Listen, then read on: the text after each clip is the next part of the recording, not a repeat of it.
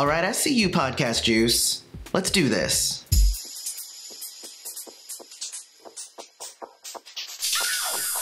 Hey everybody, welcome back to Prince's Friend, exploring music through Prince. And I don't know if all of you have listened to the latest Podcast Juice, a podcast on Prince episode. It actually was a really fun listen where all of the hosts came on and the challenge was to pick one song from each of the 5 decades that Prince made music that you would have represent that decade. And they said like everybody's criteria would be different. Maybe it's your favorite, maybe you think it's the best, maybe you just think it exemplifies the era. It's kind of hard to like pick exactly like one song for some of these decades is ridiculous. The cool thing was though is that the topic itself was brought to the show by our good friend Chris Lacey. And the interesting about their choices, because obviously they went 70s, 80s, 90s, 2000s, and then 2010s, was that I think I agreed with a different one of the people on the show each time. So I thought it was kind of interesting. So some of mine actually do match theirs. So what I wanted to do though was kind of do a reaction video to that. So what I would say is, if you haven't listened to it already, go listen to it. There's a link in the description. But I also want to share kind of what my favorite of each of the decades was. And I think for me, I'm going to be choosing kind of the song that exemplified that decade, not necessarily my favorite song or the one that I listen to a lot, but I think it's going to be the one that best represents each of those eras. And it's tough. Like a couple of them I fought back and forth a bit, and I might even change it after this video, but I guess we'll have to see. But also don't forget to hit like, subscribe to the channel, and hit the bell notification so you always know when Prince's Friend releases a new video. All right, so starting with the 70s, my choice for the 70s, there's only a couple of albums to actually choose from just for you and Prince. So I actually chose I'm Yours. And I think somebody on the Prince podcast actually did choose that one. But for me, I'm Yours was like the perfect rock track, but also had a lot of funk in it, had a lot of soul in it, and I think it set the bar high for Prince. So I definitely, I'm Yours. Like, I'm Yours was the song that I would use back when I was listening to that album a whole lot, when I had first got into Prince, and people would be like, oh, you're listening to Prince? Isn't that the guy who has like the frilly lace and stuff? And I'm like, yeah, but like he shreds the guitar. And they're like, what? And I'm like, yeah, listen to this. And then they'd be like, okay, that's pretty good. And I'll be like, yeah, and he did all of that himself. All of those instruments are just him. And it would like blow their mind. It would just be over. So I think I'm Yours. And as good as like a song like Soft and Wet is, I think that was like the first radio hit. I Want to Be Your Lover, really good. Why You Want to Treat Me So Bad could be argued that it has, just as good guitar work and stuff as I'm Yours. But I think I'm Yours is going to be my final choice because it's just a damn good song. I think it really kind of seals the 70s for Prince. So now we're going to go to the 80s. And I think the 80s was likely the hardest of them to do.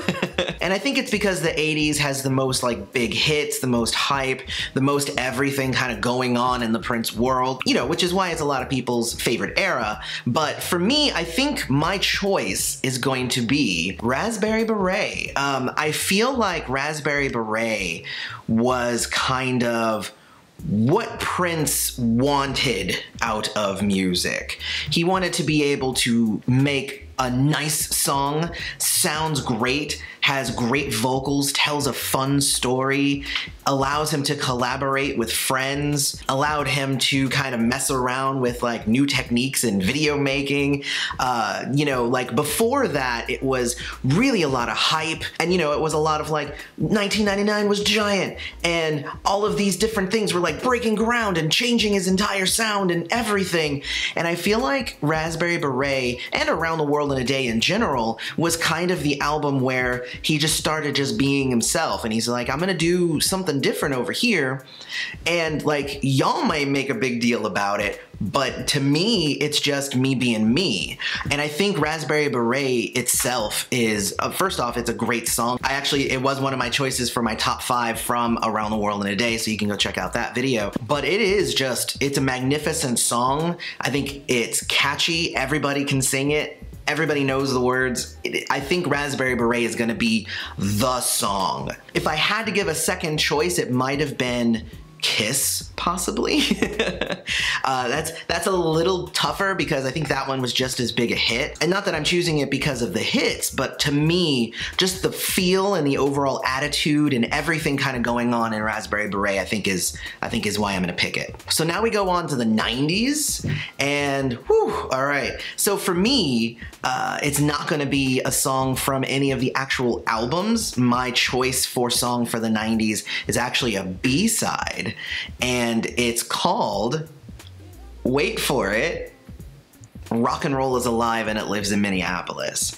I think for me, it was the ultimate 90s Prince track. It's got the epic guitar in there. Everybody in the band, because that's when he was with the original MPG, everybody got a chance to show off. There's a bass solo, there's a drum solo, there's keyboards, there's organs, there's everybody gets a spot to shine there, which I really dig. It was also a rebellious song because it was written in response to a song called Rock and Roll is Dead from Lenny Kravitz. So you had that kind of like attitude like, yeah, you know, you might be saying it's dead, but guess what? It lives here. Also, I think it's just kind of the pinnacle of the style that Prince had during the slave era. And as much as I love the Emancipation era and the music that came out after the mid-90s, this for me, it was like, you know, climbing, climbing, climbing, and then you're there. And then for me, he kind of just stayed there for the rest of the 90s, but Rock and Roll is Alive and It Lives in Minneapolis, I just think it's like, it's one of those songs that I just can't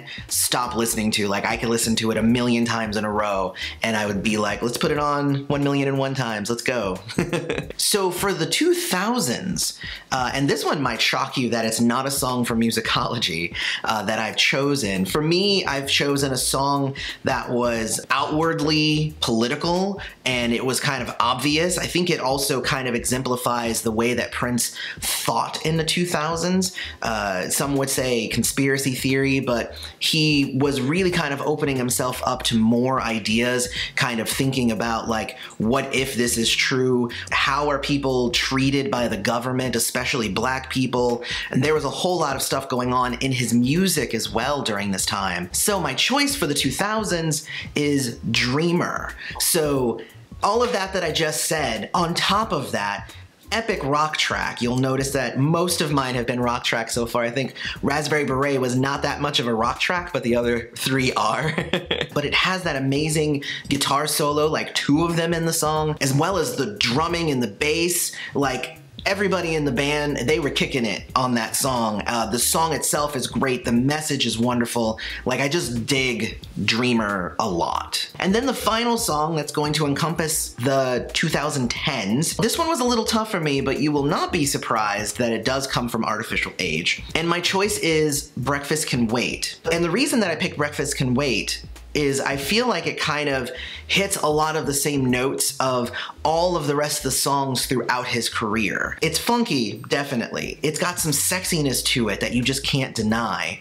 The song itself is about sex. But also it's got some playfulness, kind of like what you would see on Adore. It's got the real music by real musicians kind of from the 2010s. And it just has a bunch of like fun analogies, fun wordplay. And I feel like in the 2010s, Prince was still trying to kind of find like a new sound. And on Artificial Age, I feel like he found that, and this song was kind of the greatest amalgamation of, I feel, the new direction that he was wanting to take and the old Prince kind of ways of doing things. So I would say Breakfast Can Wait. If I had to pick a second one, or if Breakfast Can Wait was off the table or something, I would pick You Know. Everybody knows that that is actually my very favorite Prince song currently. I love that song so much. You know, because just the beat is just so amazing.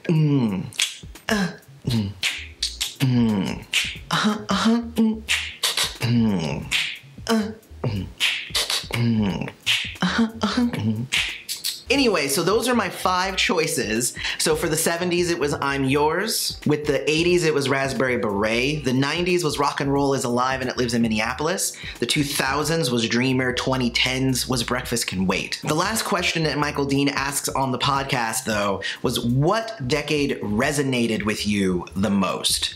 And I think we all know it's not going to be the 70s or the 80s.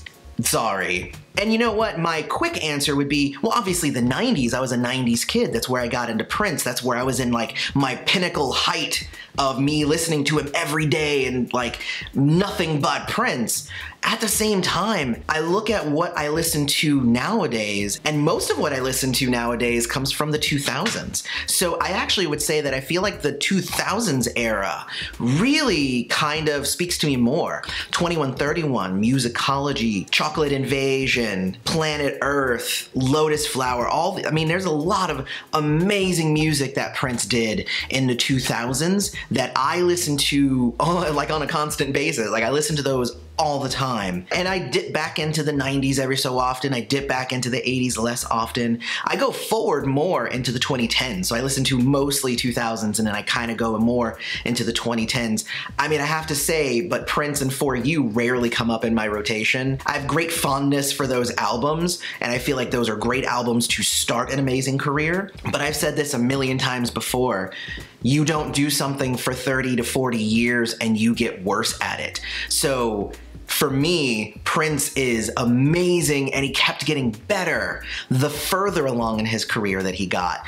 He was playing around with more styles, he was playing around with more sounds, he was doing different genres. He didn't feel like he needed to shoehorn popular things into his songs. He would make whatever the hell he felt like making at the time.